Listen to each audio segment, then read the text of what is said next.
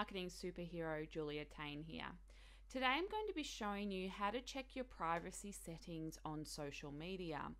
As I discussed in a recent radio interview with 3MP, I talked about the implications of having a public social media profile and why social media accounts generally make your profile as public as possible.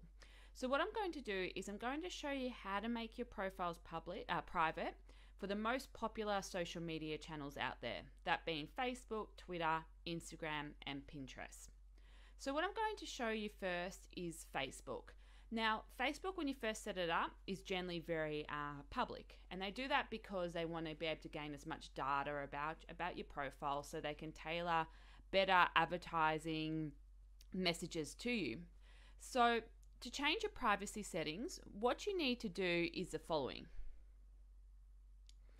You log onto your Facebook account as you would normally, and you click over where it says privacy shortcuts.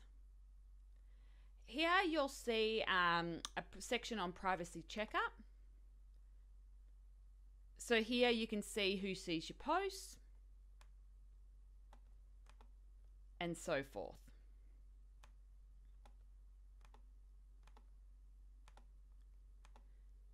So here it tells me that only friends can see my future posts. It also tells me who can contact me and what to do if I want to stop or block someone from basically being able to contact or access my social media profiles.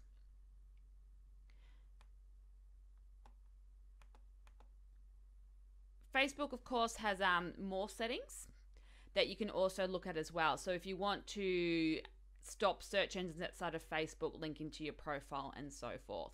It's really important to know that from time to time Facebook will change its privacy settings, so it's very important that you make sure that your privacy settings are reviewed probably quarterly, just to make sure that you're happy with people seeing what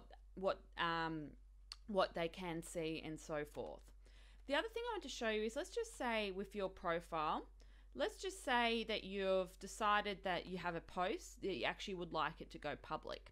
You can actually change the privacy settings of individual posts by clicking down where the drop down is, where you can see here with the two people. Here it shows that only my friends can see it, and you can change it to public or only me, depending on whether you want to actively have a message out there.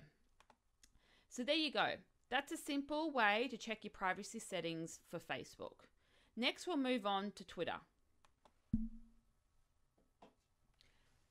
So like Facebook, Twitter is very active in making Twitter profiles as public as possible. It makes sense because Twitter is basically, a mini news or search engine. So if you want to turn your Twitter posts into private, you can. All you need to do is you click on where your profile icon is. So you click on it, and then you'll scroll down to where it says security and privacy. What you do is you then scroll down to privacy, and you will see that you've got different aspects that you can protect. So for example, you may not want people to tag you in photos. You may only want to have people that you follow be able to tag you in photos. You can protect your tweets as well, which means that you have to only future tweets will be available to go public if they've been approved.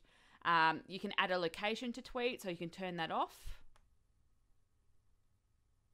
And you can also change the ways that people can send direct messages to you. So it's a good way of being able to limit the number of people that can have access or view your Twitter profile. The next social media profile that I'd like to discuss is Pinterest. So Pinterest, again, like Twitter and Facebook, defaults by having your profile as public as possible. If you want to make your profile and your boards private, there's two things that you need to do. One is under Edit Settings, is you need to select where it says Search Privacy and move that across to Yes, to ensure that your Pinterest page cannot be found via search engines such as Google.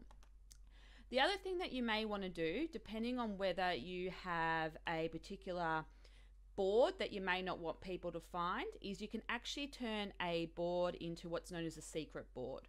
So if it's a secret board, it means that it can't be found unless if you share the link.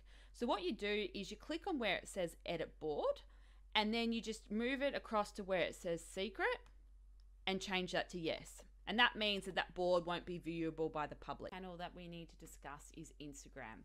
Now, Instagram is a very interesting one to discuss because it's a mobile application traditionally. So a lot of what you can do on your mobile, you can't do from a desktop computer, and that's the case with your privacy. So what you'll need to do is you actually need to change it using your mobile phone. Now, to do that, Instagram has provided some tips on how to do that. So first, what you need to do is you go to your Instagram account. You then click on your profile by clicking that thing that looks like a human. And then if you've got an Android, you'll see the top 3 dots in the top right-hand side. If it's an iPhone, you would use the thing that looks like a cog. And then you would turn your account to say private. If your account says private, then it means that only people that you accept are able to view your Instagram photos. So there you go, a quick rundown into how to check your privacy settings when using social media.